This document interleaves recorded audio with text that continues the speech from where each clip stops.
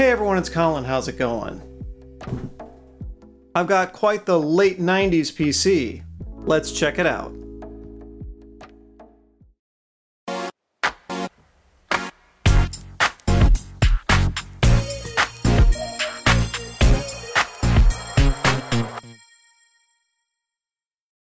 This machine was sold under several different names, but the most common one that it was referred to is the EasyNow PC.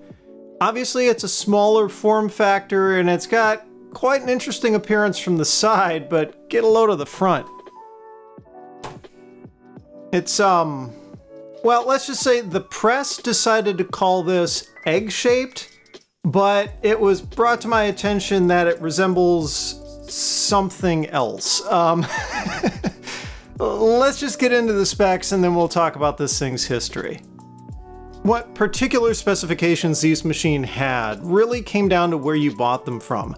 They're what's known in the computing industry as a white box system. Basically, they came from the factory unbranded and they were sold to various resellers that they could then brand themselves. So those resellers had some say in what the specific components inside could be, but in general what I've found is the majority of these machines came with something like 64 megabytes of RAM, an 8 gigabyte hard drive, a 24-speed CD-ROM drive, and then a CPU along the lines of a 450 or 500 megahertz AMD K6-2.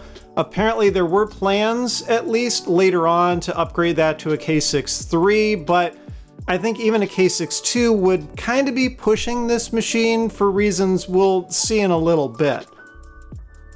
In terms of ports and connectivity, there's a pair of USB 1.1 ports on the front, and then this is the latch to open the CD-ROM drive. And around back, we've got modem ports, so this would be what goes to the wall, and then this is a pass-through for your telephone, 3 more USB ports, analog audio in and out, VGA for your monitor, 10100 Ethernet, and then a power input socket, because this thing doesn't have a built-in power supply, and this thing has kind of become my nemesis. This machine, when I got it, didn't come with its external AC adapter, so I've got to figure out how I can get this thing powered just to see if it even works and use it, show it off for you. What's really frustrating is the way they labeled the back and trying to find information about the power supply requirements for this machine. As you can see, it's got the standard diagram on here for a barrel jack, showing that it's center positive and sleeve negative, but they physically put a mini DIN connector on the back. Now, I've seen computers and all sorts of other peripherals use this sort of socket before, so it's not completely non-standard. However, the pinout doesn't necessarily really seem to be consistent across different manufacturers. I've found other devices that have used this for single voltage and other devices that have used it for multiple voltages, for let's say both 12 and 5 volts at the same time.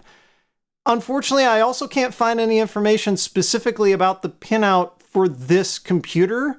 I do know that the machine only requires 12 volt in, but which pins do what? Well, that's the big question. So I guess the next thing that we need to do is take this thing apart.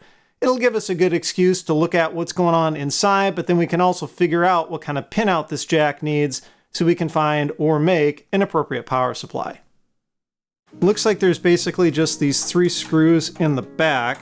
They're standard Phillips head, and they're actually kind of loose, which suggests, well, a story that we've seen time and time again on this channel. I don't think I'm the first person to have taken this machine apart. You can already kind of get an idea as to how the airflow works inside here. There's this fan on the bottom, and it seems to be blowing inwards, and then this is the CPU cooler, and it blows outwards. Did this machine actually have effective cooling? Not so sure about that, because that's really kind of the only ventilation, and the air exhausting out the CPU side here comes through these, that's what these kind of gills, I guess you could say, on the side of the case are for. And then there's holes in the bottom of the case for air intake. But Well, having had a lot of experience with the K6 series CPUs back when they were new in the late 90s, well, I can tell you they ran hot, and putting one inside an enclosure this small might not have been the best idea. All right, so here's the inside of the system. The hard drive kind of mounted vertically here. It's really the only space they had for it. I'm going to go ahead and disconnect it just to get it out of the way. IDE, of course. And looks like this drive is 30 gigs. So this might have been at least one of the reasons why this machine has been taken apart. I don't think that's the original drive. And the optical drive as well is IDE. It's this weird, like, vertical front mount drive. I don't know how custom that mechanism is. I'm a little worried if it is dead, but anyway, it is on its own IDE channel. That's nice to see. And then here's the rest of the board. This board uses a form factor called Flex ATX. Apparently that was an Intel standard that they tried to push. Basically, its footprint is just a little bit smaller than Micro ATX. Motherboard manufacturers were, of course, free to use chipsets that they wanted and figure out exactly how they wanted to package boards. Flex ATX doesn't necessarily mean it has to be one of these kinds of boards that requires an external power supply and that sort of thing. This motherboard was manufactured by a company called Biostar, and specifically the model of this board is the M5 SAF. I think the board was used in some other machines other than just this EasyNow PC. Maybe like industrial kind of PCs, that sort of thing, or maybe some other inexpensive home PCs. There's not a ton of information about this out there, and a lot of that speaks to the time period from when this thing was sold. It was announced in or around 1998 and launched in late 1999. Why these were all white box systems is because the chassis and the whole kind of architecture of this was actually designed by AMD. And then AMD got so-called partner companies to join in to manufacture and sell it. As far as I can tell, Biostar was the only company that actually manufactured these, but of course they were sold various places around the world. I found a seller in the UK that called this the Ego 2 PC, and then a lot of the information that I actually found about this was from some Japanese tech blogs in like the Internet Archive from back then. So clearly some markets liked it more than others, but obviously it was built down to a price. The whole thing was meant to be sold for right around $500 for the computer. And you can kind of tell, right? Only room for one hard drive. It's a CD-ROM drive instead of a burner. It's got an SIS chipset, which handles onboard video and sound. There are no card slots whatsoever in this thing. So you have very limited expandability. There's even only one RAM slot in here. It is a Super Socket 7 board, so the CPU can be upgraded, but you know, the AMD K6 and 2 and 3 series CPUs, in my experience, they ran quite hot. So packing one of those into a form factor this small, kind of a recipe for disaster if you were to go with some of the faster ones, maybe. You can just tell this thing was built down to a price and tried to integrate as much as possible into it. All right, so what I need to figure out is the polarity of that DC input jack on the back. Like I said, it's a connector that different devices have used over time, but nobody's really come up with a standard for the pinout. And my worry is that if I just grab a power supply and plug it into this thing, if the pins are flipped, it could like fry the motherboard or kill a regulator or something like that on there. Now, that said, it's also possible that someone before me has had this machine and tried it and killed it. So pursuing getting this thing up and running is a little bit of a risk in and of itself.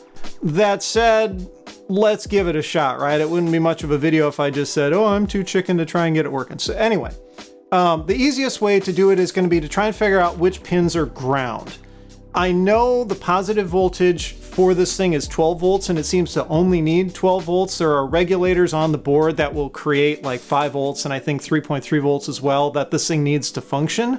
So if I can figure out which pins are ground, then I know by default that the other pins are going to be for positive voltage. So what I'm going to do is use the hard drive power tail to make things easy, and I'm just going to go negative probe of my multimeter into one of the marked ground leads on this power tail, and then we'll just probe the pins on this socket and see which ones make the meter beep. So let's start with the shield of the connector. That's probably going to be ground. It usually is. And it is. Okay, so that makes sense. Now let's figure out these pins. Okay, that one. Why can't I get... I'm not getting very good contact in there because the probe is too big to fit in the holes. This video is getting a little suggestive, isn't it? So here's the, I anticipated this. Here's the cheater trick. I just got a paper clip that I kind of extended. I also use it for like ejecting SIM trays and stuff on phones. And if we put that in there, then we can touch those two. Okay, so that's nothing. That's nothing. I think we determined this bottom one. Yep, that one's ground. And then what about the one above it? Okay, so that one's ground as well. So we know the two right pins on here are ground, and then the two left pins are going to be positive voltage. Let's see if I've got an AC adapter that'll plug in and work. Okay, so I managed to find two power supplies with the right kind of connector on there. This one is 12 volt, 12.5 amp, so that's a bit beefier than I'm looking for. I think the computer itself only needs like 5 amps. Doesn't really draw all that much, so the problem is the pinout, thankfully, is labeled on this adapter. Unfortunately, it's flipped from what I need. This view is basically the way the pinout is from the connector side as you're looking at the end of it. So in this case, the ground pins are on the right and positive voltage is on the left. But we know on the PC that it's the opposite of what it needs in that socket. So to get this power supply to work, I'd have to kind of hack it, I guess. Thankfully, I found another one that's a little bit more appropriate. This one is 12 volts, but 6 amps, so it's closer, and I don't feel as bad kind of hacking this power supply to make it work, because a 12 amp power supply could be useful for other projects. And it's got a similar connector on the end, and I probed it off camera, and it's pinned out the same way as that other power supply. So this thing's gonna need a little bit of work in order to plug into the PC, but hopefully this is all we need. So I figured the easiest way to try to get this thing to work, because the connector on the end is all molded on, I can't really take it apart and like rewire the connector pins, would be to just cut the cables somewhere in the middle and basically flip the wire. So that's what I did. They're red and white here, and I just kind of flipped them and resoldered them back together. Yeah, I know the heat shrink isn't big enough to span the gap. This was really just for testing, and if it worked, I'd go ahead and clean it up, and unfortunately it doesn't work.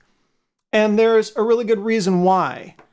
It's because of this connector. Since it's molded together, I can't take it apart, but I tested the pinout after doing all the work with the meter, and I found that whenever they put this connector on, they tied the two pins that they originally used for ground to the shell of the connector. So when I rewired this, it basically turned the shell of the connector to positive voltage, which is bad because we know the shell on the connector on the PC needs to be grounded. So I can't make this work as is, which is really annoying. So I went back to that original power supply we looked at, and my hope was to be able to just disassemble the connector on the end, because it does look like it's kind of a more modular design. I figured I'd be able to just resolder the pins, just flip them here and make sure that the shell stayed ground. That wasn't really going to work, so I ended up having to just completely desolder it. I found that you can buy these connectors. It's basically called Power Mini DIN.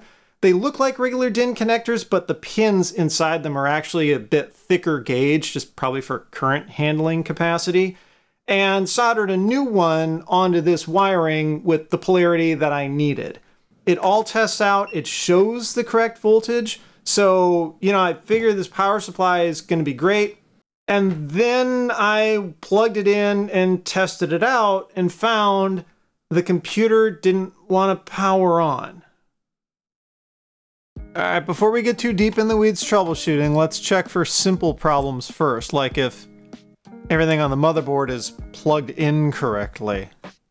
Specifically things like the power switch. Looks like it comes through here, goes into a 2-pin to 3-pin adapter. Okay, that's different. But it is plugged in, and here's the power LED right next to it. Doesn't matter the polarity because it's just a momentary switch. But what is going on with this?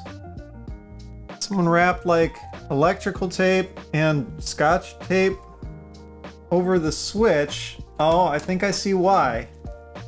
Because one of the little plastic tabs that holds the switch into this bracket is broken off, so the whole thing, yeah, see, it gets mashed in like that.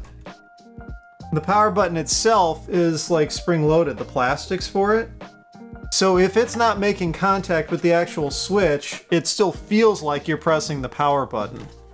So that's probably what was faking me out. I thought I was actually hitting the switch, but this thing was just getting mashed inside and not actually actuating. Now, am I gonna hold this in here? I'm gonna cheat. See, there's a little bit of hot glue on the power LED there, so I have no problems using a little more hot glue to hold that power switch in. Gotta use a spudger to hold it in place because it's hot glue after all. Don't want to burn myself.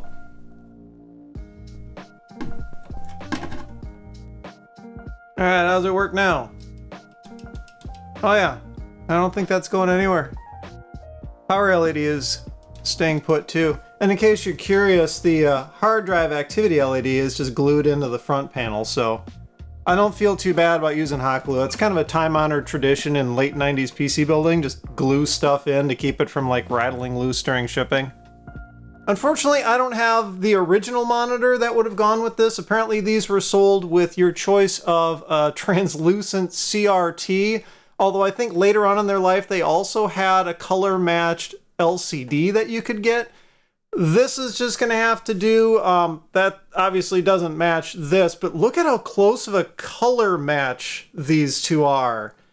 You can tell where this thing got its inspiration. Anyway, if you want to know more about this particular monitor, stay tuned. We'll get to it at some point in the future, but I've got this all set up. There's no PS2 ports on this computer, and I don't have the original keyboard and mouse that would have gone with it, so we're just going to have to rock some generic USB ones. But let's just fire it up and see if it actually works. Cross fingers. Oh, interesting. It's got a splash screen. What if you can get into the BIOS? Seems like it's going through and like checking things. Okay, so the hard drive's probably wiped, which is not surprising and really no big deal. I want to see how to get into the BIOS on this thing. Okay, so apparently Fujitsu Siemens, the innuendo in this video, sold this computer as well. Why, I don't know. But they called it the Selvin, which is a little difficult to do searching for because apparently Fujitsu also sold like NAS devices under that same name, so okay, whatever. But I managed to find their tech spec page on this computer over on the Internet Archive. And apparently the way to get into the BIOS setup on this computer during boot is Control-Alt-Escape. Can't say I've ever heard of a key combo like that to get into the BIOS, and why they couldn't show that during the splash screen, I don't know, probably just to keep regular home computer buyers from going in and goofing with the settings, but let's give that a shot.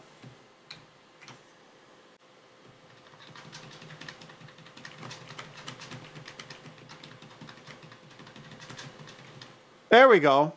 Wish this computer wasn't so loud. All right, just kind of your typical BIOS setup, it looks like. Quiet post is probably what turns on or off that splash screen, although honestly I think that splash screen is kind of part of the charm. So since we know how to get in, we'll leave it. The boot sequence is pretty obvious because, well, all you've got is CD-ROM drive and the hard drive.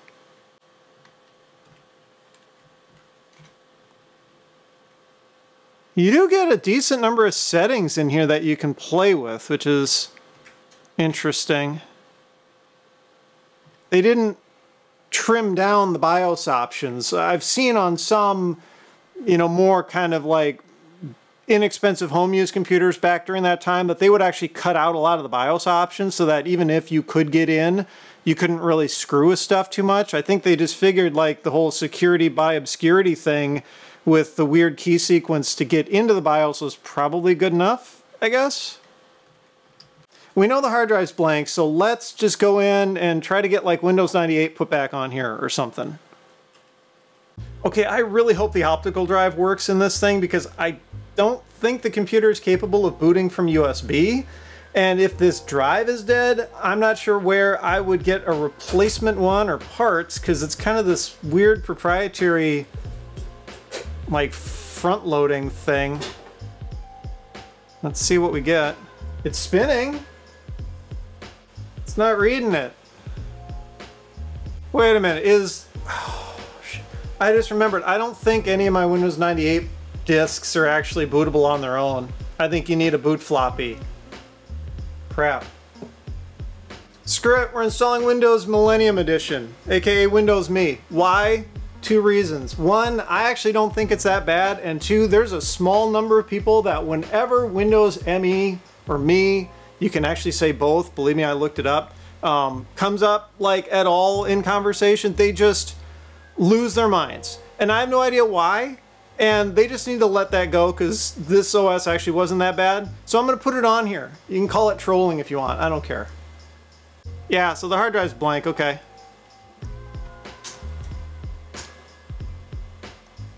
Well, that's kind of a cursed look, isn't it? Apple Monitor, Windows Me. Anyway, here's something that I'm discovering is kind of potentially a problem. It's a USB mouse, right? Because there's only USB ports, but at least in setup, there's no drivers for it. The keyboard works, but I can't move the mouse at all. I'm hoping that's something that gets fixed when the OS is done installing. Windows Me is supposed to have better USB support than 98 SE did anyway, so let's cross fingers that I don't have to do some sort of really weird hacks to try and get a mouse working on this thing. Alright, the mouse works. Here we go, let's see what drivers we're missing. Hopefully not too many. Alright, network, audio, and probably, yep, video as well. That's actually not too bad. Doesn't seem like it's missing any chipset drivers. And it sees, obviously, the USB controller because the mouse works. Alright, off to the internet, see if I can find these drivers. So yeah, this is why I go with Windows ME, because I just plugged a USB flash drive in and it just works. I know you can get it working under 98, but it's just, ME was a lot better dealing with USB stuff. Although I just noticed, why in the hell is this thing reporting a 5¼ floppy drive? So Biostar doesn't have any drivers for this motherboard on its site anymore. It's just too old. They cut off that era of computing. However, this thing relies on a chipset from SIS, and surprisingly enough, SIS still has drivers for a lot of its older stuff out there. In fact, at least on the site that I found that seems to be their official downloads, it like tops out at Windows 7 for drivers. So lots of stuff for like 95, 98, ME, that sort of thing. The problem is I don't know what specific hardware is in here. There's not a ton of detail about like what exact model of audio and networking and all that is in here. So I'm just going to kind of shotgun a whole bunch of different drivers at this thing and hope that it works. For some of them, they didn't have Windows ME specific drivers, but in my experience, Windows 98 drivers usually work just fine as well. Well, it looks like I hit the jackpot on at least one of them. Running through one of these installs, and now the Windows new hardware wizard popped up, so it found the sound card. Hopefully I can find video drivers too.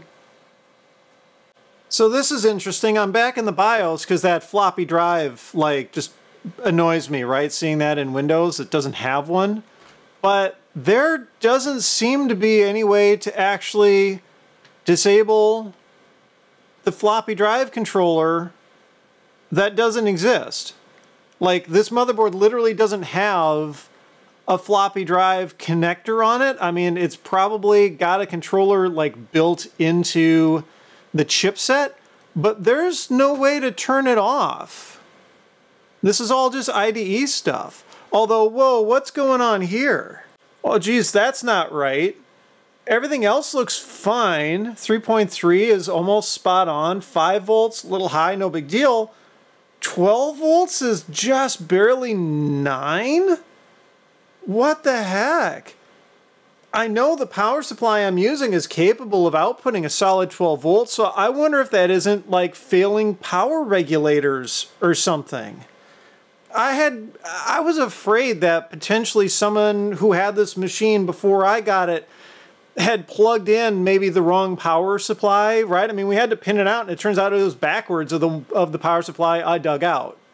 So if someone else had tried another power brick that was wired the same way mine was originally, that could have caused some damage, and I kind of wonder if that isn't what's going on here. I didn't see anything visually wrong with the capacitors on the motherboard. I mean, that could still possibly be related, but if it was a cap problem, I would expect a lot of the other caps to have failed around the same time, so we'd be seeing weird voltages on the other rails too. It's just plus 12 volts that's sagging. I'm kind of surprised this machine's even still running. I realize leaving it like that just isn't going to sit well with a lot of people, so okay, fine. I went and replaced some of the capacitors in the area of the board where there are voltage regulators. I didn't find anything visually wrong with the caps that I pulled out. No signs of leakage, they were clean, but sure enough, after I powered the machine back on, replacing those did seem to have a bit of a difference. We're a lot closer to 12 volts now than we were before, but still not quite there. So it makes me suspect that there's still something else kind of wrong with this motherboard. Though, to be honest, seeing hardware problems with a machine like this doesn't really surprise me. I mean, these things were sold for $500 when they were brand new, and that was a really cut-rate price for a brand new computer in 1999. The industry had to figure out how to make PCs cheap really quick, especially with the whole internet era kicking off in earnest. That was this thing's entire purpose. Would this machine be good for gaming? No, absolutely not. It's just built in basic video, basic sound. This was really just an internet appliance, right? Just something to get you online with the ISP of your choice. So it doesn't surprise me at all that perhaps they may have used inexpensive or lower quality components inside. I mean, corners were definitely cut on this thing when it was made, and I'm not really surprised that it might be struggling now, even if things like caps aren't actually the root cause of its problems. So yeah, it doesn't report it here, but I found that this machine is actually a 450 megahertz K6 series CPU. It's reporting 124 megabytes of memory because it's got a 128 meg stick in the RAM slot, but 4 megs are stolen for the onboard integrated video. Yeah, this thing is not a gaming PC whatsoever. And honestly, that's probably okay, because as much as I hate to say it, we saw when we took the thing apart, just all the corners they had to cut to get this thing down to that price. And integrated graphics with no ability to upgrade or expand just didn't do this thing any favors. You didn't buy one of these to play games on it. Now, arguably, you probably didn't buy one of these to even use as your main PC unless all you cared about was getting on the internet.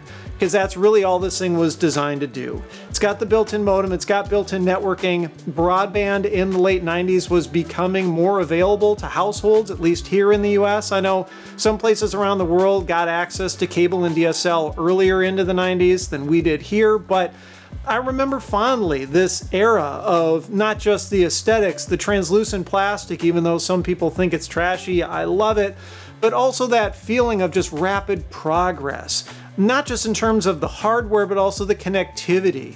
You know, being able to get faster and faster dial-up, and then finally being able to get DSL at home where the internet is always on.